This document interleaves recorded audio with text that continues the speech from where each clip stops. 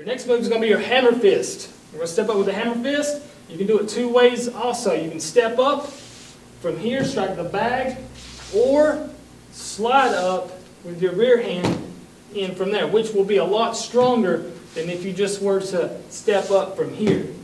So, let's do it stepping up first. Cards are up, sliding back. Going to turn to the side, fighting stance. Now if you're going to slide up into these technique, make sure you're turned to the side in a fighting stance. So we're from here, going to slide up, bring that hand back, deliver it in, back in from there. And it's very important when you're doing your hammer fist, like I said before on the line drill technique, make sure you tilt that wrist back so you're hitting the bottom of your hand, straight in there. And you'll know if you're hitting it right when you're striking the bag here, because you'll feel it from here. If you're punching, you're going to be hitting with those knuckles. Hammer fist, you're going to hit from the bottom of your hand, back, and in from there.